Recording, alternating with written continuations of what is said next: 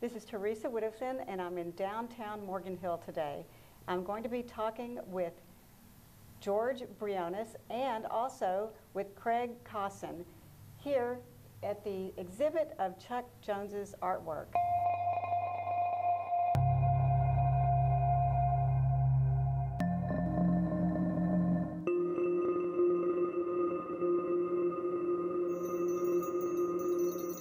So I'm here today with George Briones. Welcome, George. Thank you for letting me interview you. Thank you for having me here. Now, you're with the Downtown Morgan Hill Association, or Morgan Hill Downtown Association, right? Right, the Morgan Hill Downtown Association. And you're the executive director? Yes, I am. And so what does that mean? Well, let me ask you first of all, what is the association? What does it do? The Downtown Association, we ultimately are an advocate for downtown business owners, residents, and property owners. So we take the stakeholders of downtown, and in a sense, we can help them be a stronger voice as it deals with landlord issues, as it deals with things that may come up with the city. And ultimately, we try and enhance downtown to make it an exciting and vibrant place for people to want to come to. And that's part of our mission statement. Part of our mission is promoting downtown Morgan Hill as a vibrant place to live, shop, work, dine, and play. And we really focus on the 18 square blocks that are downtown Morgan Hill. We work with several other organizations in helping them when they're doing their events, but the Downtown Association is kind of twofold. One is that advocate for downtown. The other one is one of the ways that we help promote and market downtown is we produce events. And we produce a number of events all throughout the year, and actually we're sitting in one right now that is a temporary exhibit, but is something that helps attract people to downtown that may not have come down here on an ordinary basis. And hopefully they have a positive, unique experience that makes them want to come back. We do 2 downtown wine strolls, one in the spring and one in the fall. And then we also have the Thursday Street Dance Series, which takes place on 3rd Street throughout the summer. Through the summer, yeah. We do the free outdoor downtown movie nights, which take place once a month, June through October. And that's at the Community Cultural Center in the amphitheater. We do a downtown concert series, which is once a month, also on Saturday nights at the Community Cultural Center. We have the California Autumn Classic, which is a British sports car concourse event. So you must love that. Oh, it's a great event. You're into cars, I know. Into cars, so yeah, I do like that event. And we have over 200 classic British sports cars that are lining Monterey Road for that event. We also do a number of holiday things where we work with other organizations to do the decorations in downtown. During the holiday season, we have visits with Santa that we do during the holiday season. We also do the Safe Trick or Treat event in downtown. It's a safe opportunity. It's a controlled environment where the families can come out, the kids can dress up, they can do their trick-or-treating, they meet with people from the downtown. We have one of the local churches sets up a mini baseball stadium in one of the intersections. And it's a really great fun time for the community kind of to come together. And that's one of the great things about Morgan Hill. It's such a community. The bands that you have come out, are they normally local bands when you play, what did you call that, the Thursday night? The Thursday Street Dance tends to be local bands. It's a lot of bands that are from throughout the kind of the South County area. Mm-hmm. And then with the concert series, we actually bring in touring bands that are touring either on a regional or a national level. What about the mushrooms? Do you have anything to do with the mushrooms that are downtown? That actually is something that was produced by the Downtown Association. I love that. I love those mushrooms. Yeah, we get a lot of comments about the mushrooms. It's the project is called Mushroom Art, and we launched that actually in 2009. And the purpose of that is kind of threefold. One is that the mushrooms are each sponsored by local businesses or individuals or groups, and then those organizations or those sponsors, if you will, they work with a local artist. Ultimately, it goes on public display. And the sponsor also names a beneficiary, local nonprofit organization, to be the beneficiary of that mushroom. And it will happen at some point is that we will have a public auction. And each of the mushrooms that are out on the streets right now, there's 11 of them that are out. And each of those mushrooms will go up for sale in public auction. Are they going to leave them on the street, though? Well, the proceeds go back to the individual named beneficiaries in the name of the sponsor. And then whoever owns the mushroom can kind of work with where is it going to wind up at. Oh, okay, great. We have a lot of people that want those mushrooms to stay Yeah, where they they're should at. stay. I Which love is really them. neat to see that people really, Because they've really embraced them. Such a symbol of Morgan Hill. I just love it. When I first saw them out there, I was all excited. Well, so is there anything else about the Downtown Association that anybody should know? Like, if I don't know if they want to get involved or if they just want to be able to help in some way. Anyone that would be interested in finding out more about the Downtown Association, they can go to our website, which is morganhilldowntown.org. They can get a lot of information there. They can find out who the businesses are in downtown through the business directory. They also can find out about different committees and organizations, or different times where the Downtown Association holds meetings to talk about things specific to downtown, whether it's the residents committee or it's the events and marketing committee, that type of thing. So we're in this space downtown that's temporarily being used for an art gallery, basically, for Chuck Jones's artwork.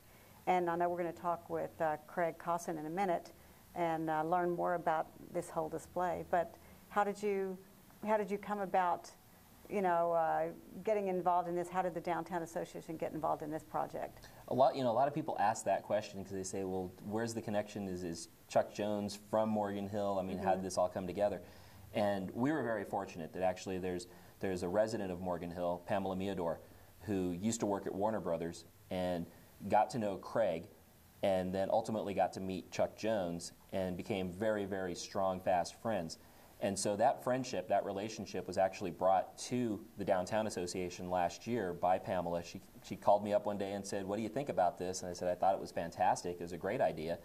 And so we worked together with Pamela and then the Chuck Jones Center for Creativity, which is down in Southern California, to bring the exhibit here last year. And it was just so warmly received that both from the Chuck Jones Center and from the Downtown Association side, we wanted to do something again. Well, it sounds like Craig has some really interesting stories he's going to tell tonight. But, for you guys that are not going to be able to make it to the open house, we'll be talking to Craig in just a moment, and hopefully he'll share some of those stories with us here on the show. So we look forward to meeting him. And George, thank you so much for being here with me. Thank you, Teresa. Next, I guess we'll go talk to Craig.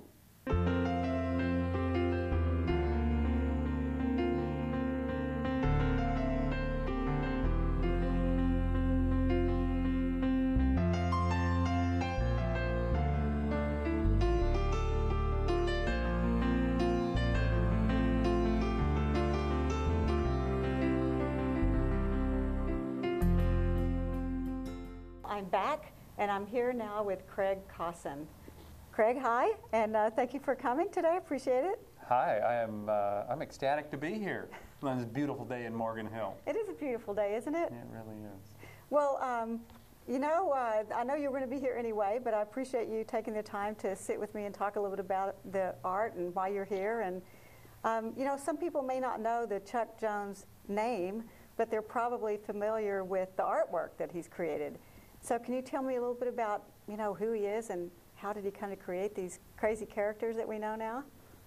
I can probably give you a little history about Chuck, my grandfather. And like you said, most people don't really know his name, or many people don't know, although I'm finding out that more and more people do know his name. But when I bring up that he invented Roadrunner and Coyote and was one of the fathers of Bugs Bunny and Daffy Duck, the smile invariably just creeps across their face. And I can just see the memories popping up in their heads. And invariably, the first thing out of their mouth, oh, I grew up with those characters. And that could easily be a 15-year-old or a 75-year-old. Because when Chuck made those cartoons, when he was working at Warner Brothers back, he started at Warner Brothers, at least the studio that preceded it, 1931, when he was 19 years old, and then went on to start directing in 1938 and created more than 300 cartoons in his lifetime, and was the father of Roadrunner, Coyote, Pepe Le Pew, Marvin Martian, Michigan J. Frog. Just the kind of list goes on and on. And he did 250 films at Warner Brothers and went on to do things at MGM with The Grinch and Dot and the Line, and I get exhausted just thinking about it. But truly, 70 years of animation, and Chuck is the most prolific animation director in history. Memories pop into my head immediately when I go back to them, you know, sitting in front of my then black and white TV, giving away my age here, black and white TV, you know, cathode ray tube TV, and, you know, just plastered to the screen every Saturday watching these characters. You had one of those cathode rays? So did I. Cathode ray, yeah, That's right. It sounds like a Marvin Martian cartoon. Oh, it does, doesn't really it? does. Yeah, that's good. What's your favorite character? Oh, you know what? I liked, well, you know, I like Daffy Duck. Oh, but yes. it has to be, well, I don't know, oh, there's so many, but I really like. I see it just popping up I all know, over I the know. place. It's such a beautiful thing. What was that little girl's name in The Grinch that stole Christmas Cindy with the Lou Who. Oh, she's so Yeah, cute. I'll tell you a quick cute. story about Cindy Lou Who. That if you look at the book, and Chuck saw the book was written in 1958, and Chuck saw the book and knew that it would be a brilliant film. And it took him a long time to sell the idea, both to Dr. Seuss, they met in the war, World War II, making films, but to the studios that he wanted such a big budget, they said, no one's going to pay for that, Chuck. And he said, don't worry about it, I'll find the money, which he did after 26 presentations to say, this is going to be big.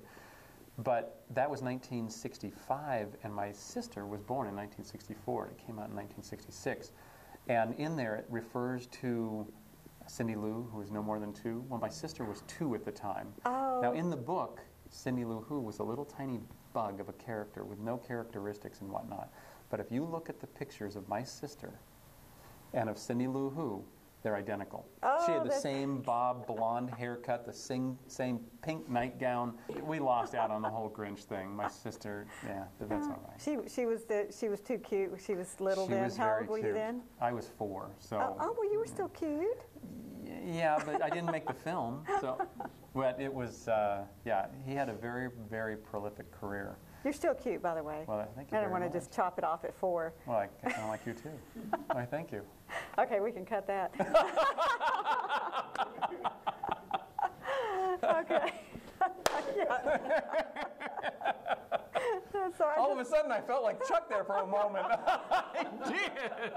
All of a sudden, I just went, wait, what would Chuck say? Well, that's what he would say. I guarantee it. Except Chuck would have gone, why, I kind of like you too. I would imagine that there were some very Unique. memorable, unique moments at your house. You know, there were very memorable moments with Chuck, and we had a normal upbringing. And I remember Christmases with Chuck. That was always fun. We spent a lot of time at his house. You know, one of the earliest memories. You talk about the cathode ray television. Tube, yeah, the televisions. In 1966, he had done a film in 1965, right before he did How the Grinch Stole Christmas, and called The Dot and the Line. And it was a book by Norton Juster that he had fallen in love with. And it's a very simple story about a dot and a line, and the line falls in love with the dot. But the dot is in love with a squiggle who's very unkempt and is kind of a rock and roll and very shaggy and whatnot. And a beautiful 10-minute story. And it won the Academy Award in 1966. And so when I was 4, watching my black and white television at home, and my mother is sitting there, and I'm playing with my blocks, and here's the television on the rack, and all of a sudden my mom starts screaming. And I didn't understand, and I look up at her in her beehive hairdo, which was appropriate at the time, and she's just screaming, and I look over, and here's Chuck walking down the aisle at the Academy Awards in black and white. Obviously, it's the only thing, winning the Academy Award, and it was one of the earliest. I was 3, actually, at the time that he received that award. And it's still indelible in my memory. And I tell you, the add-on to that you're the first person I've told. I was up at the Motion Picture Academy only 2 weeks ago, because there's an exhibition that was going on there at the time, and they have all the footage. Well, I look across as I'm bringing a group of ardent Chuck Jones fans in to view this beautiful exhibition, similar to what we've got here. In fact, there's a lot of pieces that were in that exhibition here. And I look over, and here's a television, a huge television, with a color version of that. It was the first time I've ever seen it in color. And I stopped midstream, And these 50 people thought I maybe was having a heart attack, but I looked all the way across, and I immediately stormed over there and replayed it again. And here it is, first time I've ever seen it in color, and it just brought back all these memories. The first time I've ever seen it since, but it was exactly like, except now it had color. It's like it had been colorized by Turner or something like that, but it was perfect. So do you know, how did he come up with the characters? Did he make them up from scratch, or did people give him inspiration, the writers maybe, or how did that come about? Do you know? Yeah, and I heard him ask those questions quite often in sort of, where do the characters come from? And it was always the same answer. They come from inside of him, of who they are, that there's a little bit of Daffy Duck, and maybe in more of us there's a lot of Daffy Duck, and hopefully you get a snippet of Bugs Bunny. But he always said that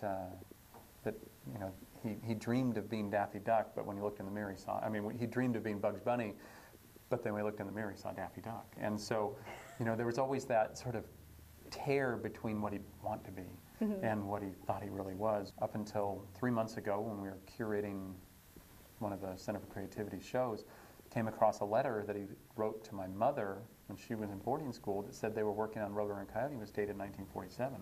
All the history books written have said that they started working on them in 1948. So a little known fact. He and Mike Maltese were talking about chases, because everybody was chasing. The Keystone Cops were chasing, and Abbott and Costello always had chases, and so they wanted something that was a little different. And Tom and Jerry had chases going on, and so they decided. Chuck used to go out to Arizona all the time and would see the roadrunners chasing each other around up under the sorrel cactuses and come, flipping to a stop on the top. And they had more things in mind, either territory or right. Whatever. But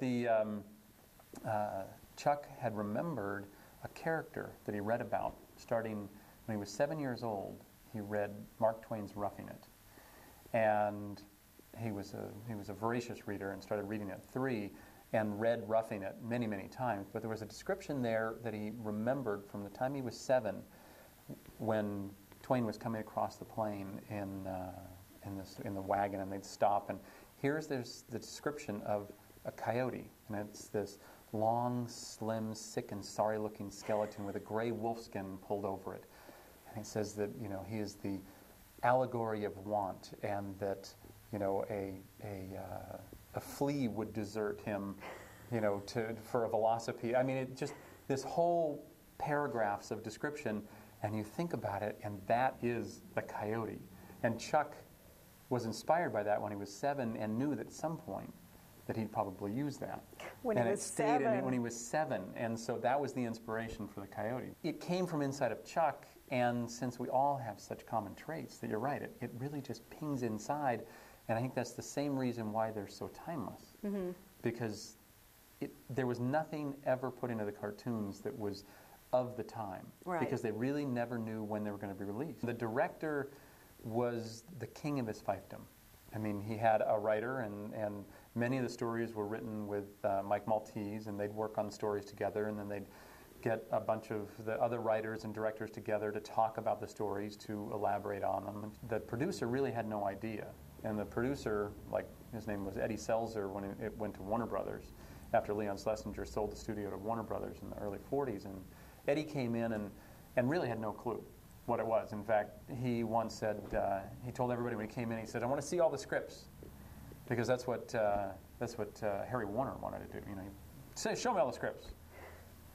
Well, there's no scripts in cartoons. There's storyboards, there's whatnot, but he demanded to see all the scripts. But so Eddie, being Eddie, would storm in to the story room to find out what was going on. Well, unbeknownst to him, they had rigged up a little switch at the entry, right at the desk near the entry, and they would flash a light inside the story room. Coming. Eddie's coming. Now, you might think that they might get to work. Just the opposite. They would all be working, they'd see that flash, and they'd all take a pose somewhere on a table, or smoking a cigarette, head down, sleeping, somebody else. And Eddie would come in, and no one would move. And he'd look around the room, and and he'd get so angry, and he'd storm out and go back to his office, and they'd all go back to work. And an hour later, he'd come back again, and the like flash. And they would strike a different pose and whatever. And in the meantime, all these storyboards had magically appeared around the room. And it would drive him crazy not knowing exactly how it all happened. You know, when Daffy first started with the early Bob Clampett and some of the Tex Avery films, he was very crazy, and he jumped around and he said, hoo, hoo, you know, it was just wild. But as he evolved and got more personality, they decided that they needed a new voice. And so Leon Schlesinger was the original owner of the studio, and very wealthy man, great businessman, paid his people nothing and demanded everything, just like everyone would. And well, Leon had a lisp. So they were looking for a voice, and somebody said, well, how about Leon's voice? And they asked Mel if he could do it, and he said, oh, a third guy, they can do that. Well, they went through the whole production of this thing, and about 3/4 of the way through the production, they started to figure out that Leon's going to see this.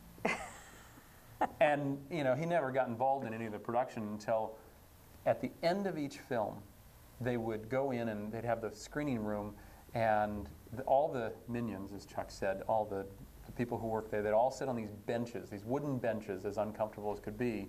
And Leon would come in, and they had, from one of the old, like Ben-Hur or something, that they had this throne, and Leon would come in and sit down on the throne, and literally he would say, roll the garbage!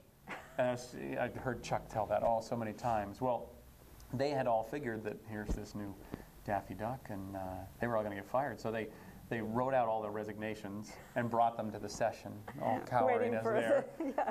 And they get done with the film, and dead silence. Everybody knows this is the moment. And Leon turns and he goes, Jesus Christ! Where'd you get that voice? That's a great voice, guys! They all slowly put away their resignations, and I don't think he ever got it. Oh my God, that's great! Total parody, but.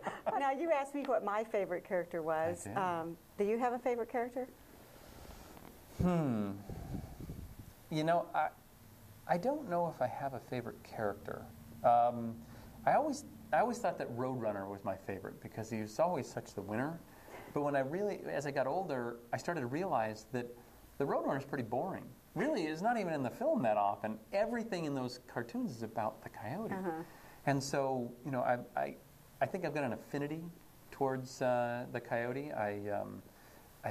You know, it's all about trying too hard, and you know, really, he just wanted lunch. So he did more than just animation. He did more traditional art, right? Yes, he did. You know, he started off with traditional fine art, and he was classically trained at Chouinard Art Institute in Los Angeles. Later became later became Cal Arts, but Chuck went there from 1927 to 1930, and really, the animation industry really wasn't existent at that time, and so he really envisioned himself going to Paris and, you know, painting and as he said, you know, dying at an old age of 37 or something like that, you know, and but as he came out, it was just the end of 1929, and the stock market had just crashed, and he needed to feed himself. And so he anticipated that he was going to get some sort of job like a janitor or whatnot, and because there weren't any, you know, paid fine artists around. But so he stumbled around for a while and drew caricatures on Alvera Street for a while, and worked in other jobs, but stumbled into, saw a job in the newspaper for a cell washer. And as he said, I thought I was going to go work in a prison. Which I always thought was good. But literally in those days, in the early 30s, it was less expensive to pay somebody to wipe the ink and the paint off of the acetate that you create making the animation than it is to buy the new 8 cents for that piece of acetate. Throughout his career, Monday nights were Chouinard nights, and he would go into master classes and continue to draw, life drawing and painting, and really that passion that he had continued. He never stopped drawing and never stopped painting his entire life. Let me just talk, because you were mentioning earlier about the Chuck Jones Center for Creativity. What's that all about?